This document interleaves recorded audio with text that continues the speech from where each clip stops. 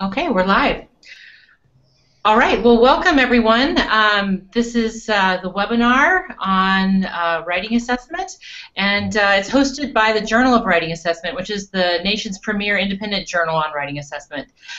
Journal of Writing Assessment was originally a print and subscription-based journal, and in 2011 we moved to a free online open source platform. Which is now hosted by the University of Idaho's College of Letters, Arts, and Social Sciences in the Department of English.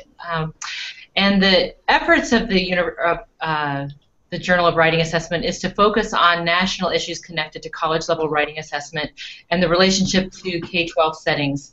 And we're working particularly to bridge the chasm between rhetoric and composition in writing studies and educational measurement. We try to focus on assessment-related issues from a variety of disciplines and perspectives, and our efforts have attracted leading empirical and theoretical researchers from both fields, many of whom we have with us this evening. You can find Journal of Writing Assessment online for free at journalofwritingassessment.org. We're committed to providing an independent forum accessible by all that reports on emerging research on writing assessment. Excellent. Thank you, Diane. I'm Carl Whithaus, along with Diane Kelly-Riley. I'm the co-editor of the Journal of Writing Assessment.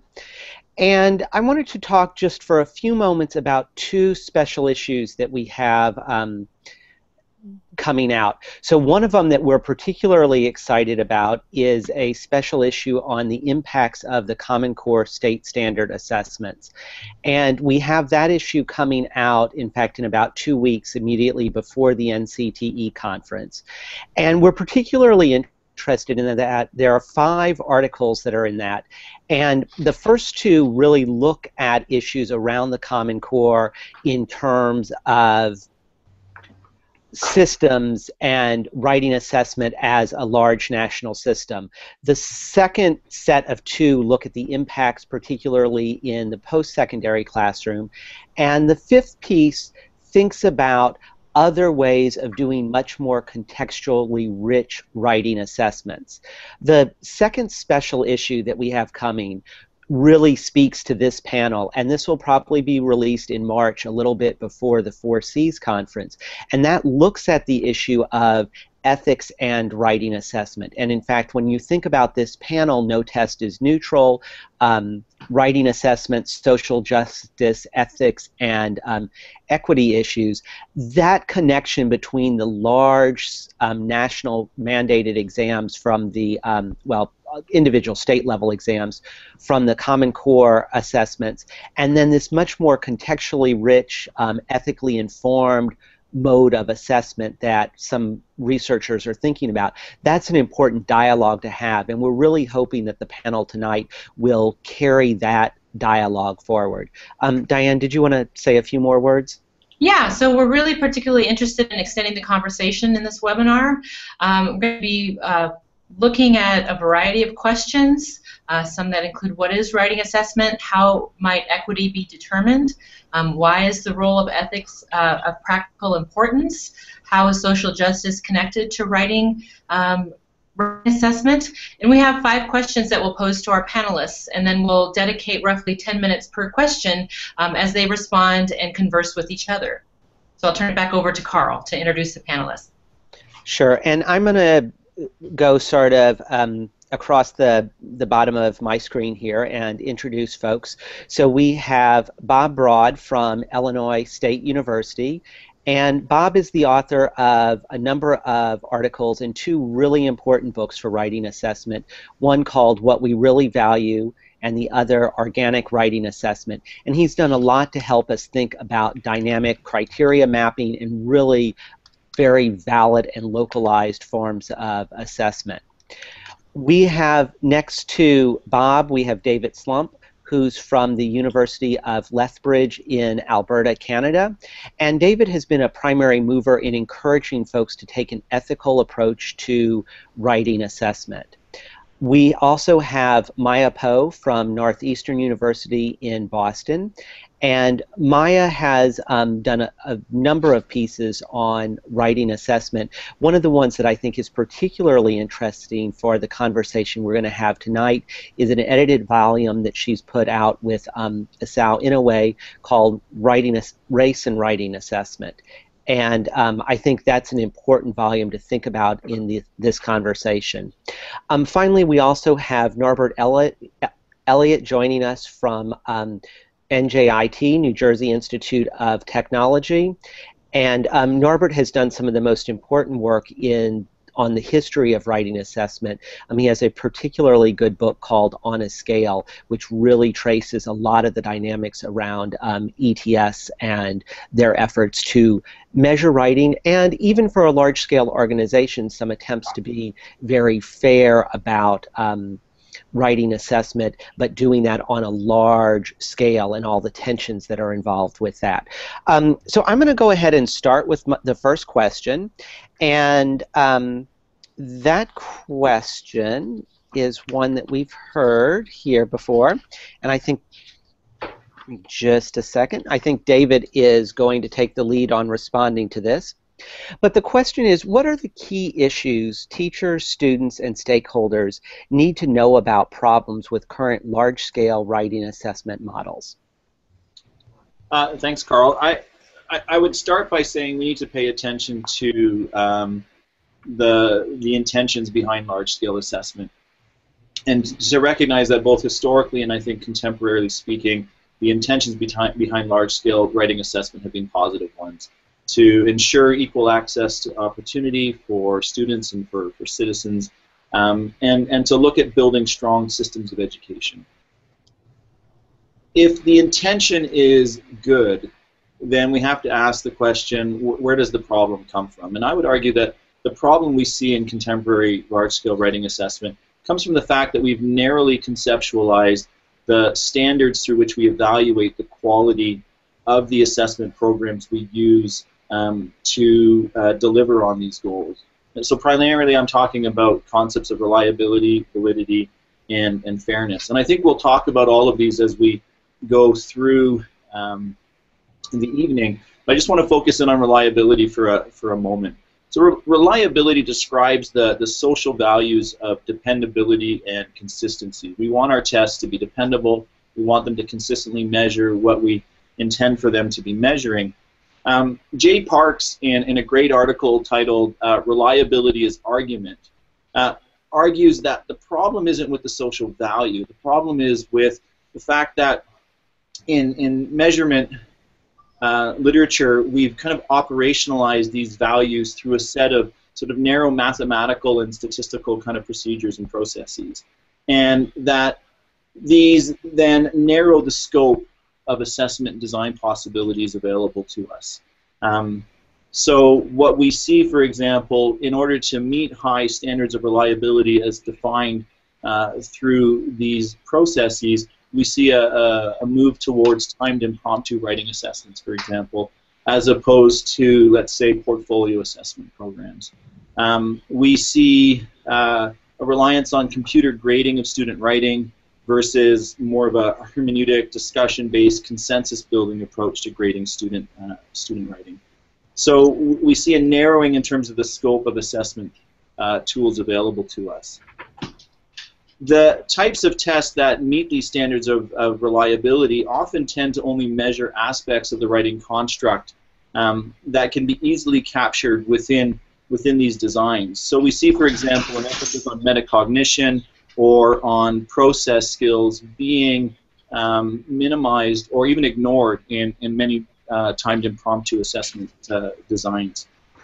So the problem then that stems from this issue is that when we have poor construct representation in our assessment tools, in environments where tests are used to rank schools, to evaluate teachers, or to rank students in terms of appropriating opportunities to them, we see an amplified pressure for teachers to prepare kids for the narrow constructs that the tests are measuring, not for the broader understandings of writing that we know are important for them in terms of long-term development.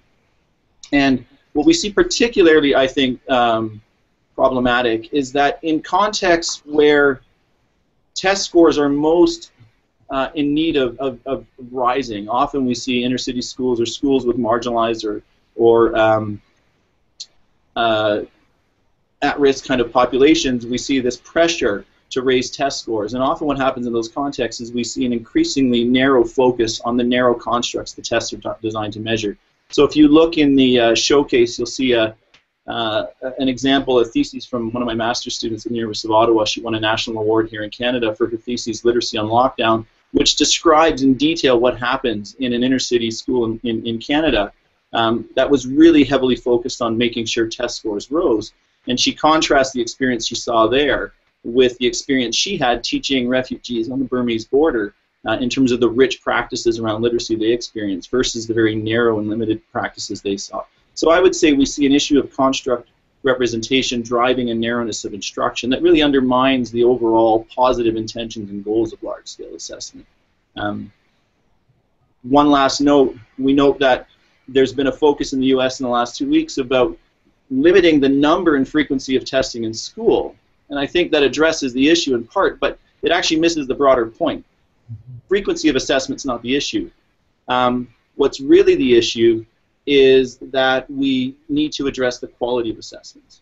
And if current standards of validity, reliability, and fairness aren't equal to the task of designing high-quality assessments that deliver on this intention around equity, then we need something else that will do that, which is why I think this panel, we've been working together for the last year and a half to look at what a theories of ethics might be able to say about that issue.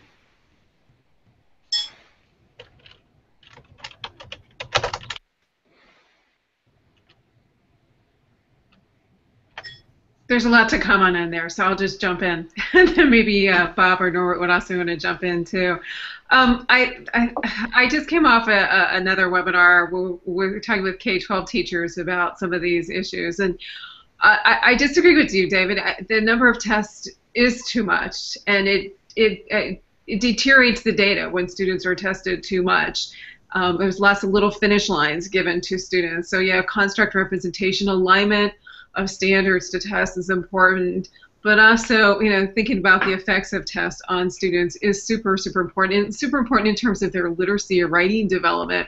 The other thing I was going to jump in here and say is I think the intent necessarily of initial test design was always meritocratic. It wasn't about redistribution of social resources. This is about ranking and measuring, which was about further reifying existing social hierarchy. So to rethink about assessment as something that can disrupt social hierarchies is really a pretty radical thing to do with assessment. Great, thanks, Maya. Does anybody else want to weigh in on this first question before we move on to the next one? I would just very briefly note, following on Maya's comment, that the last few sentences she spoke made me think about John Rawls's The Theory of Justice, which I think a number of us have been paying attention to in our writings about ethics and writing assessment.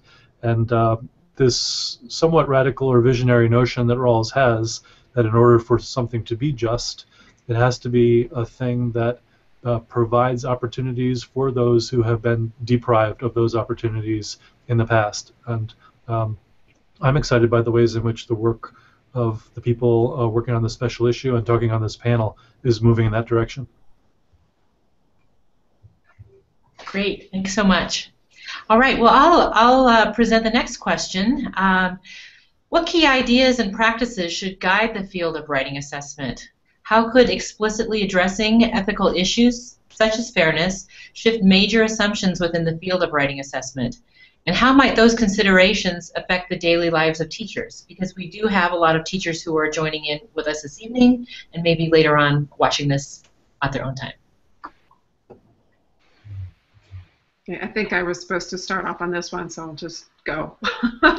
The first one I would think is one of the things that needs to guide the field of writing assessment is teacher input. You know, we are a field that was spawned largely out of teacher resistance to external forces, and I think we need to not forget that. The thing I would most hate to happen to our field is that we become so specialized that we don't have any input or kind of we don't recognize teacher expertise in any kind of way that within the construction of research in our field.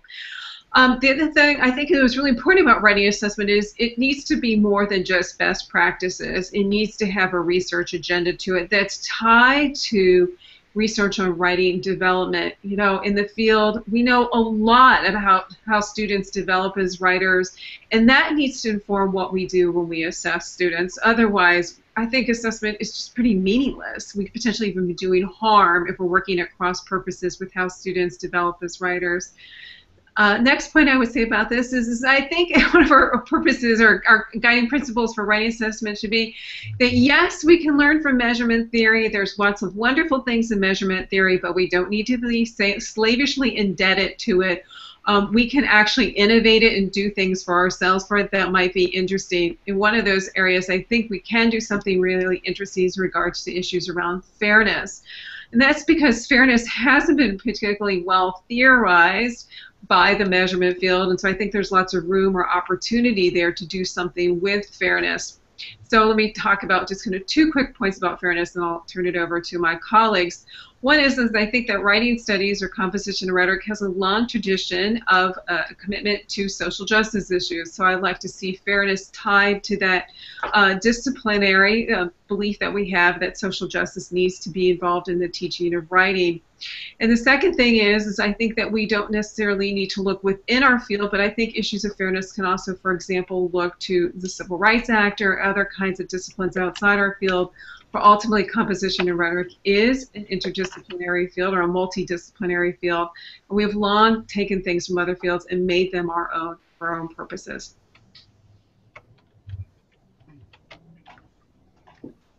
Great. Other panelists, would you like to join in on the question about what kind of key ideas and practices should guide the field of writing assessment? I can jump in for a moment here. I want to touch on Mya's first point about, I think, how this field really needs to rely on teacher expertise and be connected to practices in schools.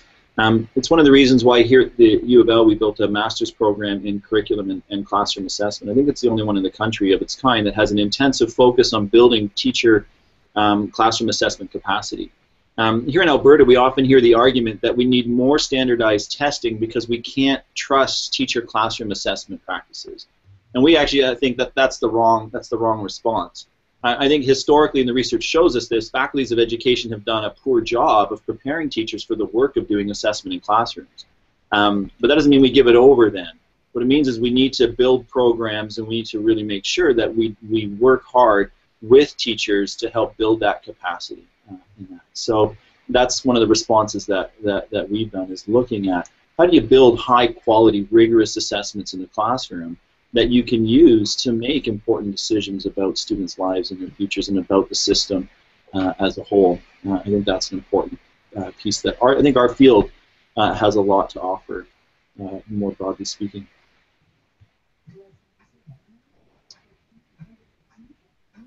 David, can I follow up on that for just a second?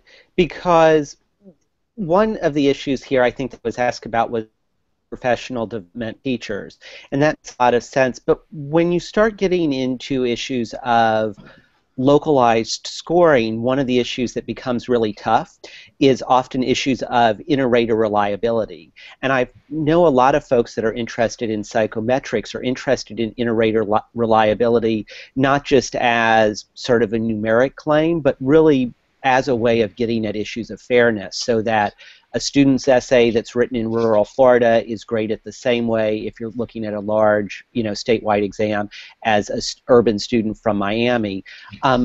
Is there any sort of connection between professional development, teacher training, and training and assessment that might address those connections between reliability and fairness? You know, I think Bob's work is really, to me, where I go to answer that question. And looking at processes like dynamic criteria mapping, Bob came up here to Alberta, where we ran one session with him, and then another two sessions after that. 180 high school language arts teachers, university writing instructors, where we collectively talked about what are the aspects of writing that we value, and how do we measure that, and how do we identify that in samples of student writing. And so I've seen that happen here on a large scale, with Bob helping us facilitate that. In the work that I do right now with teachers in the field, that's part of the process we work through. So I'm on a project right now with 8 schools, and we're working on locally developing some assessments here that really focus on metacognitive skill development as writers in kids. And part of the process is we've got 3 tasks that we've designed for the kids to work through. And part of that process is we come together after each task has been completed. We bring in samples of the student work. We bring in graffiti walls and process things that the kids have generated. And we spend a day going through that material together, looking at what is it telling us about metacognitive development in these students, what does it tell us about how they're able to execute on that metacognitive awareness. And so we come to sort of collective understandings. And it's interesting because I'm doing this work with teachers who are from grade 6 all the way up to grade 12, and yet we can have that conversation across those 6 grade levels when we kind of look at these things. So I would say that's where I would work with more of the kind of work that Bob points us to being done with teachers in schools.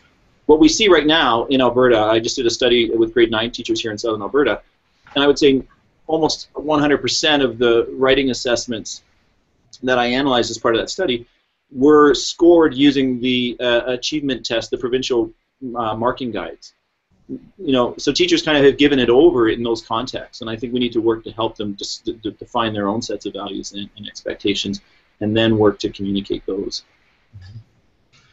Excellent, thank you. Can I was going to say if maybe I can ask Bob a question here, and this might be an unfair one, either pick up on some of what David said or in fact give us the 2-minute version of dynamic criteria mapping. Sure. Actually, don't let me fail to answer that question, but I want to just throw in a thing that I was going to say in response to what David just said. I celebrate and support his commitment, and I think he exemplifies it as well as anyone whose work I've followed, to working with teachers and developing professionalism and ethics and high-quality teaching at the grassroots level. And I just want to say that I feel that solution is the solution.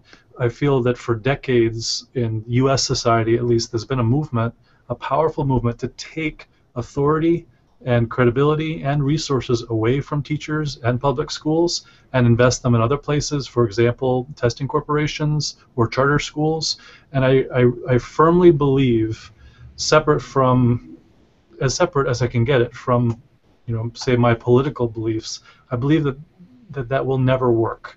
That only when we invest the credibility, the authority, and the resources in the public schools are we going to get the kinds of results in terms of educational quality and also scores on assessments that we're striving for. Okay, so Carl asked for the comic book 1-minute version of dynamic criteria mapping, and luckily that's not hard to do. Dynamic criteria mapping calls for teachers to get together and read samples of their own students' writing and talk about what they like and what they don't like in those samples of students' writing. And someone needs to make careful notes and create a record of what they say they value and don't value. And then, in the spirit of qualitative inquiry or grounded theory, you go in and you analyze those data, and what you're able to come up with is a fairly rich representation of at least some of those teachers' values around writing. And then that documentation, which sometimes is called a dynamic criteria map, but you can call it anything you want to. You can call it a rubric. That's not a problem. That gets published and shared with students and other teachers and parents and legislators and everyone who cares about education and the teaching of writing gets to learn not what is the simple and quick and sanitized version of what people value in writing, which is what you typically get from a traditional rubric, but a rich and contextualized and powerful and complicated and controversial portrait of values, which is the way the world actually works.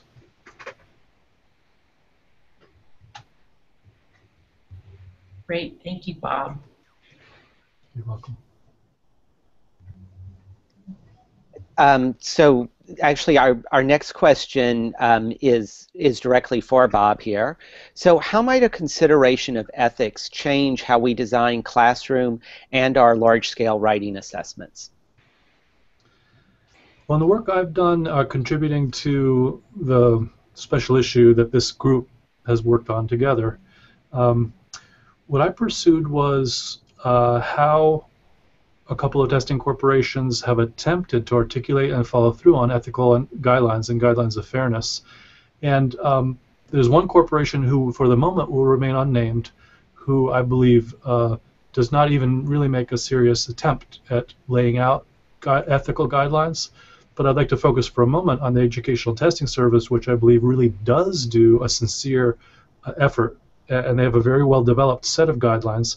But in my analysis, what I discovered is, despite their intentions, and now I'm really just echoing what David said earlier about the difference between intentions and consequences, what I discovered is, despite their intentions and explicitly articulated commitments toward fairness and equality and things like this, by the end of that document, which is roughly 50 pages long, we've the things that most teachers and citizens and students would recognize as fairness and equality fade into the background, and the things that are foregrounded are instead more of the technical, statistical, psychometric mechanisms that, as David pointed out, have traditionally been intended to preserve fairness, but sometimes don't have that result. So what I found was even an intention and a striving toward fairness in the context of standardized testing ends up leading us toward assessments that in a variety of ways are not fair to teachers and students. And the bottom line is,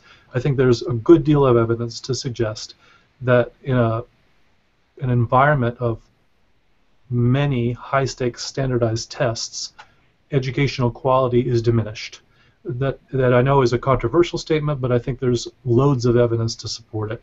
And just one book that I'll mention is The Testing Trap by George Hillocks, published in 2002.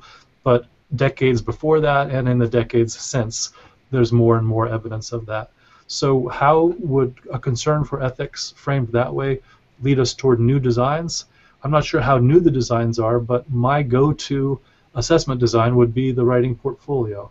A diverse and richly contextualized set of rhetorical performances where students write in different rhetorical situations or different genres, depending on how you prefer to describe it.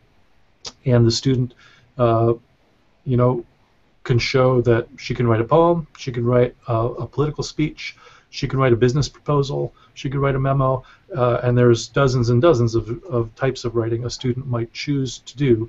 And the point is, those are real-world, real-life writing assignments collected together, revised. The student receives response. The student has the opportunity to revise over time. It's not a timed writing that's done in 30 minutes or 40 minutes or 60 minutes. And it's more like what writing teachers know most writing in the world is like. And therefore, that turns out to be not only a more valid assessment, but assessment that results in higher educational quality. And for me, the bottom line is that that's ethical. Let me jump in here and say one thing. I think a shift to ethics means that we shift the focus in designing assessments from thinking about measuring something to whom we're measuring. And we think about students, the people who are going to be responding to writing and assessments. We think about being accountable to them and to the communities from which they come from. We think about what it is we're ultimately doing now and downstream. So we think about time, long strengths of time. And in regard to ethics, I think that it really kind of opens up some possibilities for us. So for Carl, we're not hampered by kind of, oh, do we have great iterator reliability? Well, let's think about consequences downstream then instead. Let's think about adverse impact instead. There gives us a kind of new language, kind of new ways, again, of thinking about writing assessment. And one other thing I would say about ethics is I think that ethics need not be something that's about feel good and about simple compliance of people doing well. We can think about ethics also being kind of a a strong hand to, for example, make testing companies act in more ethical ways. And that's one of my interest in thinking about legal moves that can be made, whether it be through consumer fraud kinds of lawsuits, product liability kinds of lawsuits where there's a misalignment between standards and tests, or misscoring, as has happened in the past in various tests, or in terms of disparate impact claims that could be brought to the Office of Civil Rights and Department of Education. I think Mya's, yeah, I think bang on there. When I work with, just putting this into the context of classroom teachers, when I work with classroom teachers on this, one of the first questions I ask them when we begin design work is who are you designing this for, and what inferences and uses do you want to make of the data that you're going to generate through this instrument, through this assessment program. And this is often a question that sort of makes them step back and go, because often classroom teachers don't necessarily think about assessment design in terms of inferences and uses of data. It's we need to do this, we need to generate a score, but when we start talking about you need to stream kids into upper academic or college stream or workplace stream, what body of evidence have you created, have you generated that's going to be able to enable you to justify that decision? And if you meet with parents to say we're going to stream your son into this level or to that level, can you look them in the eye and say, I have a solid body of evidence that I can use to justify that decision? I think that focus on ethics, when we look at who are we doing this for, who are we accountable to in terms of our assessment work, does change some of the dynamics that we have to be paying attention to. Great, thank you, David. I wanted to let you all know that we have received a question from the outside, from an outside viewer, and I thought I would pose this to Norbert Elliot to bring him into the conversation. And if you would answer the question, do the panelists see writing assessment as a K to college field that includes educational researchers as well as college writing assessment composition and specialists? So it seems that sometimes composition and rhetoric or writing studies are not always connected to the work in education. And maybe, Norbert, you can start us off on talking about that a bit. It's a great question, and it's absolutely correct. We have these disjunctures among disciplinary fields where we very often end up in silos. So the person who knows to use a quadrated weighted kappa is not the same person who's able to talk about rhetoric and discourse forms, is not the same person who's able to say what the impact of this is going to be on the individual teacher. I wish that our colleague Ellen Cushman would have been able to join us this afternoon. She's been so good in helping us all to think about the score use, the impact that something has on very, very diverse communities. As Mya's demonstrated in her work, the demographic shifts that are happening now in the country and that are going to happen simply will not allow the same old tired solutions that we've had all along. The value dualisms that exist between local scoring and large-scale testing, that exist between the rhetoric and composition community and the educational research and education community. So I think that this is a good hallmark in our history, to be able to say no further should we go down the routes that we've been going down in the past, for the sake of our students, for the sake of our own futures. It's simply unwise to isolate each other and to isolate our students, and much more wise to participate in these multidisciplinary activities. A really great question from our audience. It's interesting to see in the scholarship how in composition and rhetoric work on writing and assessment, we've begun to cite work in measurement. We've been doing it for a while, but it's really has started to pick up. Unfortunately, the measurement community has not been as readily active in citing our work, which has been unfortunate, and that's been documented in the scholarship. But also, the one area I would amplify here or add to it is that we haven't been very good with engaging with language testing, and our field has had a keen interest in talking about multilingual students and the translingual move, and yet language assessment seems nowhere to be within the kind of discussions we're having about writing assessment.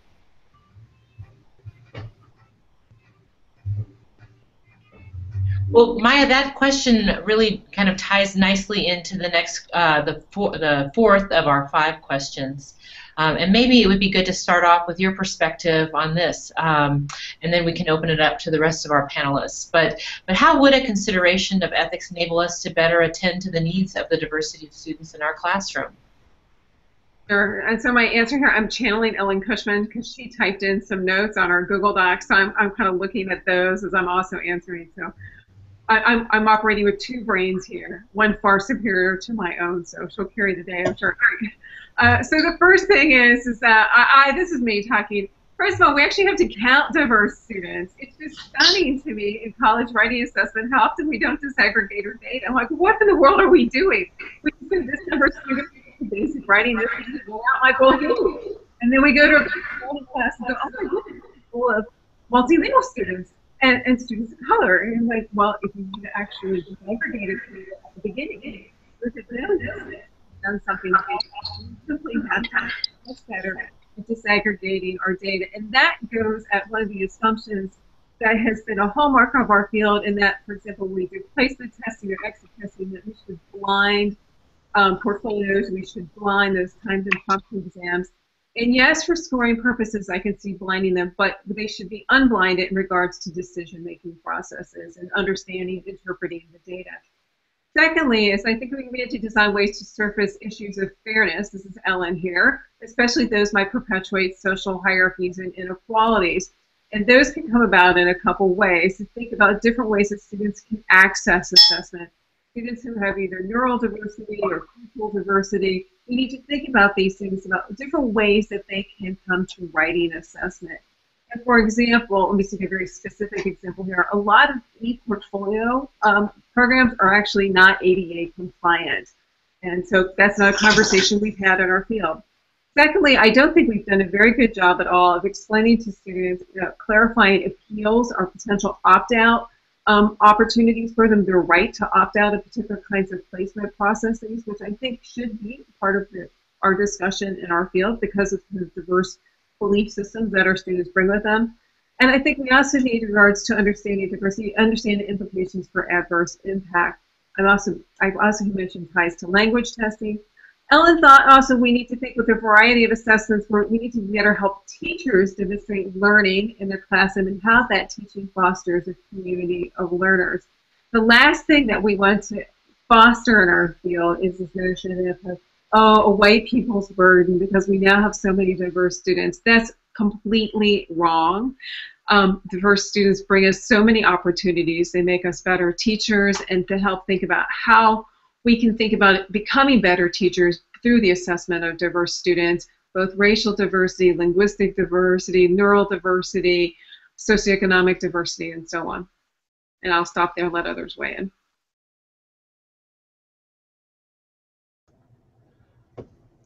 I will very briefly throw in, and this might be a lead-in for Norbert to comment further, but in his contribution to the special issue, I think he does a fantastic job of really laying out, and this is in harmony with Mya's work too, that really when it comes down to it, attention to diversity and the legitimizing and the transvaluing of diversity into a resource and a positive a set of positive resources is really the definition of fairness moving forward in our society.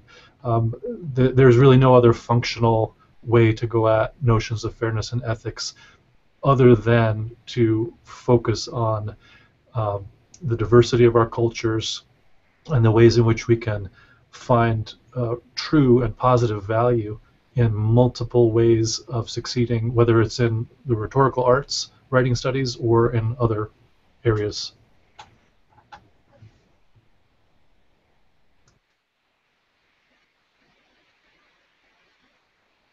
And Norbert, would you like to comment a little bit further on how the consideration of ethics better enables us to attend to the needs of our diverse students?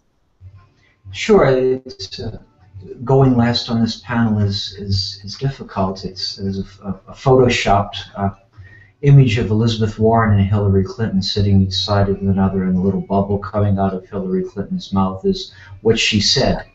And that's very much what's going on here. You know, I agree with everything that everybody's said here, and there's very little room for nuance, but I think room for a little more explication.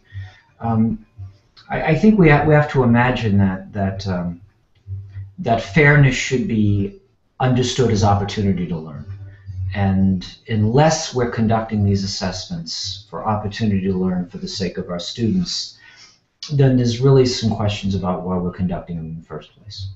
And if we sort of think about advancing opportunity structures, and here we think about classic work of people like Robert K. Merton, we begin to link fairness to exactly that, to systems by which we might advance opportunity structures for students.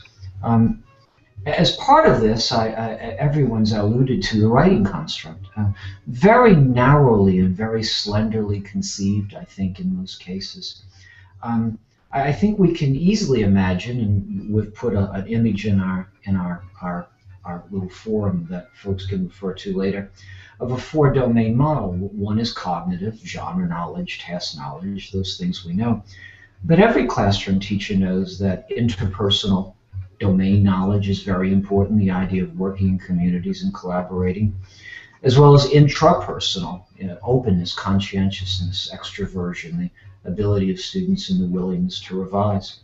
And I think Mya very well pointed out that we have to understand that our obligation is not a burden, that we should think of neurological as the other domain, as the 4th domain, so that we're not narrowly conceiving writing as simply cognitive, interpersonal, intrapersonal, but that we're learning from those who are abled in different ways and perhaps expanding those domains a little more.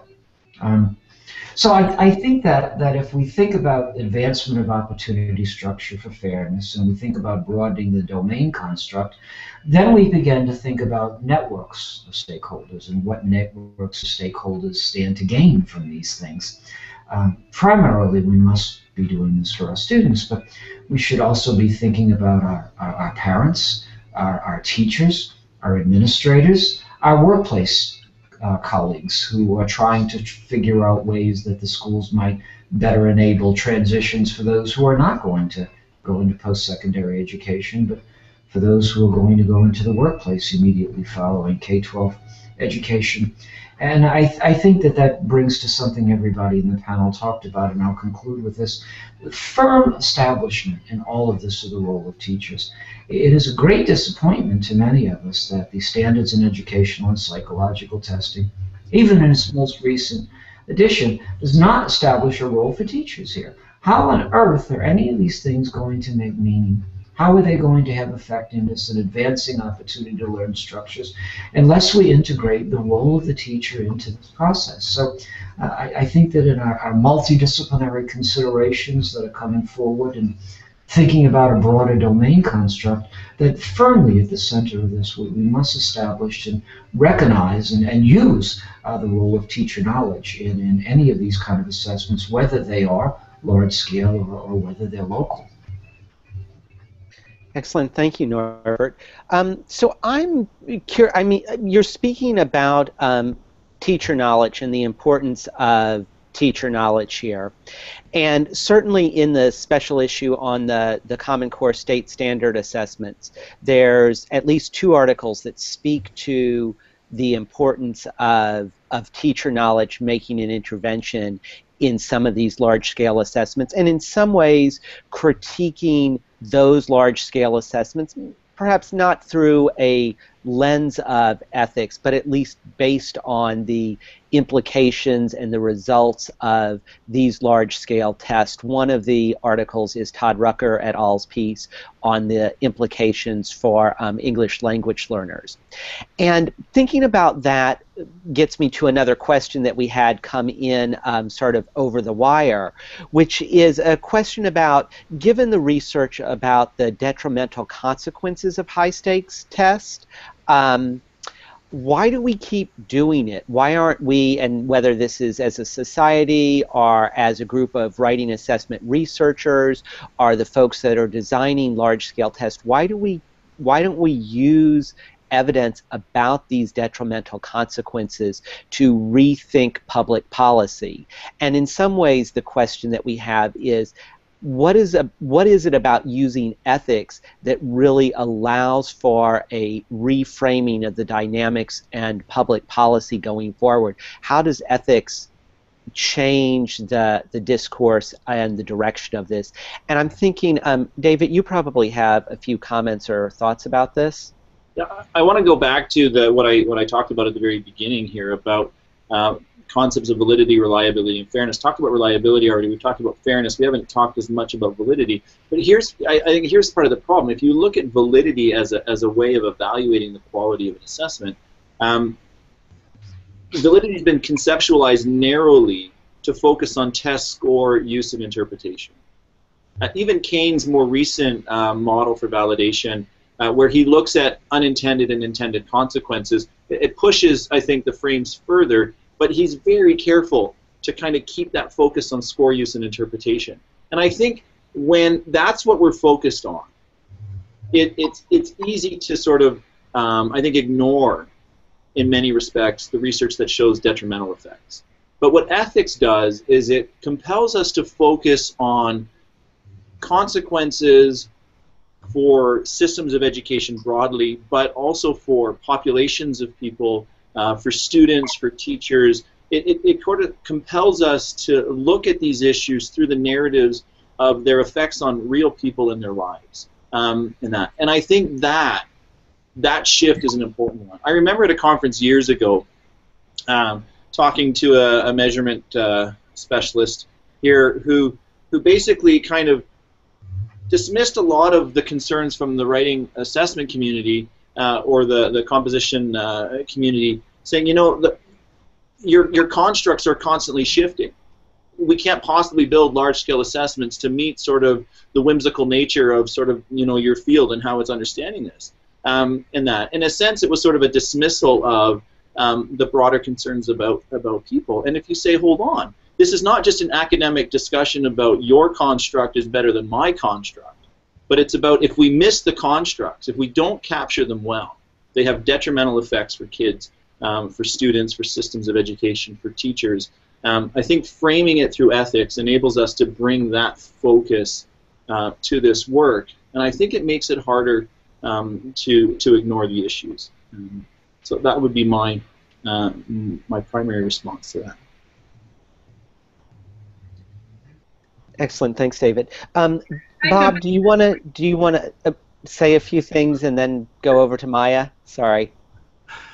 Sure, thanks. I'll try to be brief. I just want to say to the person who posed the question that my entry into my work as part of this group exactly emerged from precisely the same question. If there's plenty of evidence of detrimental effects on the quality of education, especially in writing, of these commercial tests, these standardized tests, why do we just keep giving more and more of those tests? And the way I went at answering that question was, first I tapped into Upton Sinclair's famous quotation, "It's difficult to get a man to understand something when his paycheck depends on his not understanding it." And so that was a way of saying it's really intellectually impossible, not because of any weakness or shortcoming on the part of people who work for these corporations, but because of how they earn their money. It's impossible for them to see clearly the kinds of concerns that teachers are running up against every day in their classrooms. And so that I tried to pursue it as an ethical question, an ethical issue. You know, what are the ethical shortcomings of standardized testing, and what are the alternatives that would be more ethical? And I think just looking at it through the lens of ethics brings a kind of urgency and clarity that's very uncomfortable for a lot of people in this conversation, but I think ultimately is going to be helpful to our profession and to our society. So I just want to pick up one thing on the question about all the detrimental effects of post-text testing. Certainly we've seen the effects, the washback effects on teaching, the narrowing of the curriculum, the sheer amount of time that's now taken in schools for testing, the whole secondary commercial enterprise of tutoring, and all this kind of apparatus to help standardized testing happen in schools, and also just the amount of money that's filtered away from actual education to testing. So what I think by shifting the other two things I would say there is that the effects, detrimental effects, also tend to the psychological well-being of students, and also certainly to learning. In my own work, I've been interested in thinking about writing assessment, high-stakes testing effects on writing development, and the effects really do transfer what students, how students learn as writers. What's intriguing in the scholarship is that students, they don't want bad assessment, they want good assessment. They do want feedback because they see that is integral to developing as writers. What fairness does, what ethics does, is it pays attention to these different things. In Norbert's position, I'm going to turn it over to him next, is that fairness comes first before validity and reliability. If we can't be accountable to students, then why are we testing at all?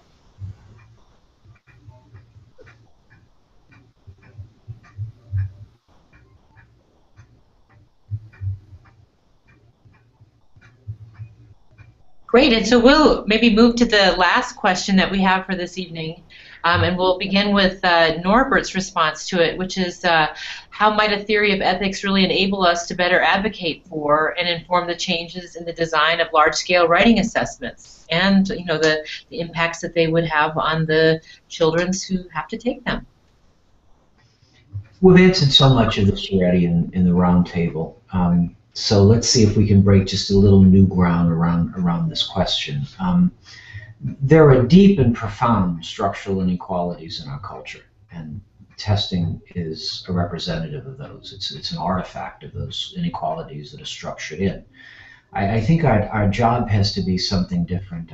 I think our job has to be to reveal these and to begin to see the need for locally based assessment. There are large-scale assessment breaks down when scores become disaggregated. So it looks very good for a general population, does not look so good when you begin to look at the scores and how those scores turn out for various subgroups. So an inter-reader reliability may look wonderful for an overall population and would all celebrate the standard gauge of 0.7 being used, but in a more complex writing assessment, these things are just not true at all. The 0.7 standard gauge breaks down immediately. Instead of seeing that as a bad thing, Bob Broad has often reminded us of this, it's a good thing to investigate why these reliability coefficients do not line up as expected. So simply taking any one of a number of perspectives helps us examine the situation more fully. I think everybody on the panel, as Mya was so kind to allude to, believes in a principle of fairness first. We have these, again, we'll use the word silos of validity and reliability, and fairness is tacked on at the end. Let us look at consequence first. Before we look at anything, let's ask the question, how we're going to use the scores. What inferences, based on our previous research and knowledge, may be allowed for score inference.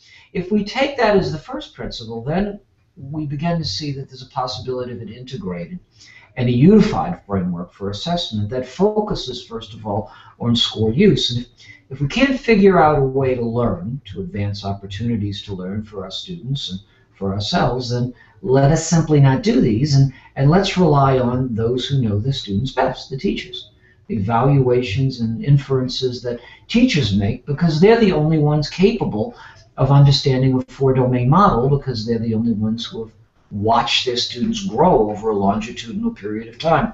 Even the most robust assessments, portfolio assessments, are going to take place on one occasion on one time. Folks are going to gather into a room and they're going to evaluate them in a certain way. So they're wonderful, but nothing is as good as teacher knowledge. So to reinstitute the importance of teacher knowledge seems to be a very good outcome of a fairness first principle.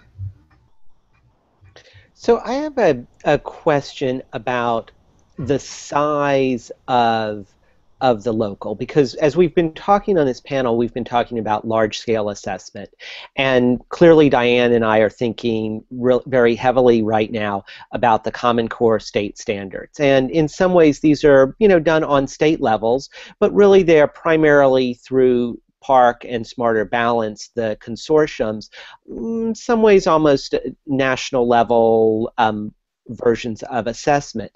And yet on the panel, I've been constantly reminded about the importance of teacher knowledge, the importance of localized scoring, and that makes me think not even so much about the importance of a localized assessment in terms of a state level assessment, but really localized assessment almost by individual classroom.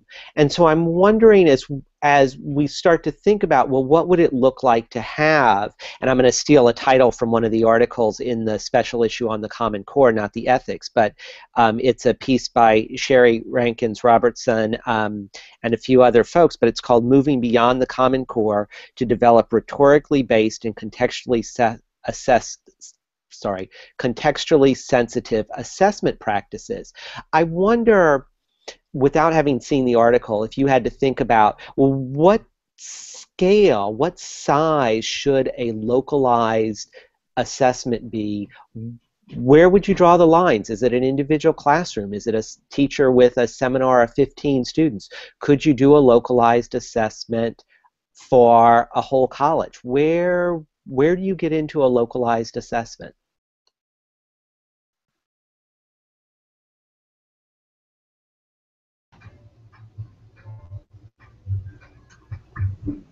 I guess I'm directing this question to Norbert. Yeah. I think David, first, David can handle on this, I think, out of those of us in the panel. You know, it's a great question. I mean, it's really the project that I'm working on right now, and I'm starting with eight teachers in 7 schools in primarily one school district here in southern Alberta. And this project that I started with began with these teachers a year ago, where we took a deep and rich look at what is writing, what is the construct of writing ability. As we understood that construct and its nuances more completely, I had them self-assess their own classroom assessment practices to see where the strengths and weaknesses in those practices were in terms of capturing that construct. What they discovered was that they were over-scaffolding for their students, which was a really interesting thing for them to realize. So when they give kids a new writing assignment, often what they would do is they would give them the templates that go with that writing assignment, and they would give them a process guide for that. And what they were doing through that practice was they were limiting kids' capacity to actually have to try to figure this stuff out for themselves, so that when they get a new writing task that no one's ever taught them before outside of a classroom, they're actually not learning the skills they need to be able to figure this stuff out for themselves. So we started from there. The project went from there to then collectively designing a series of assessments that we could use that would help to both measure that metacognitive dimension of writing ability, and that would also help kids foster those skills. So we worked there. My goal over the long term is then to build this out, work with these teachers to work within their schools, and then work within those schools to work at the district level. So I guess that's I would say starting with teachers in their individual classrooms and build outwards to a district level, and then who knows where that goes, if it goes to the level of the province at some point. Great, thank you, David. So I think Diane and I want to start moving towards wrapping up this conversation right now. I want to begin by thanking our panelists. I really think this was a fascinating and engaged conversation around writing assessment and around both issues of the Common Core and and ethics for writing assessment. And there's clearly work that we have to do that's both to study the impact of the current assessment regime nationally in the U.S., but also work that we need to do around issues of ethics and fairness. Diane, do you want to say a few words about how these conversations are going to go forward, hopefully in the Journal of Writing Assessment, but then also some visions that we have for NCTE and 4C? Yes, and so as an online open access independent journal, the Journal of Writing Assessment is responsive to this quickly changing assessment landscape. And since we're online, we're not sort of burdened by the necessity to have things in print and go through kind of a lengthy print process. So we're always looking forward to supporting these kinds of conversations. And we particularly want to invite those of you who are joining us for this presentation as invite you to participate in those contributions. So we have an open call for the Journal of Writing Assessment that we review scholarship that investigates issues covered in our webinar today, and we particularly want to see scholarship that includes teacher perspective, student perspective, the impact. So answering a lot of the questions that were raised, we would be very interested in. We also host the JWA reading list, which is available at jwareadinglist.blogspot.com, in which we review publications that are emerging related to writing assessment, and we try to give each other a heads up about how these pieces relate to our work. And so if you have a recent publication that you've read related to writing assessment that would be of interest to our readership, visit our site for more information on ways that you might help orient others in this scholarship. We also want to participate and have conversations at conferences that continue to bring people together around discussion about issues of these assessment issues in ways that we can make them more ethical, more inclusive for teachers and particularly students. And we're really appreciative of both NCTE and 4Cs for sponsoring these conversations like this webinar. And we hope to have more conversations like this. This has been a great forum. And so we really appreciate their support of this evening's panel, No Test is Neutral, Writing Assessments, Equity, Ethics, and Social Justice. And both Carl Whithaus and myself, Diane Kelly Riley, thank you all for your participation.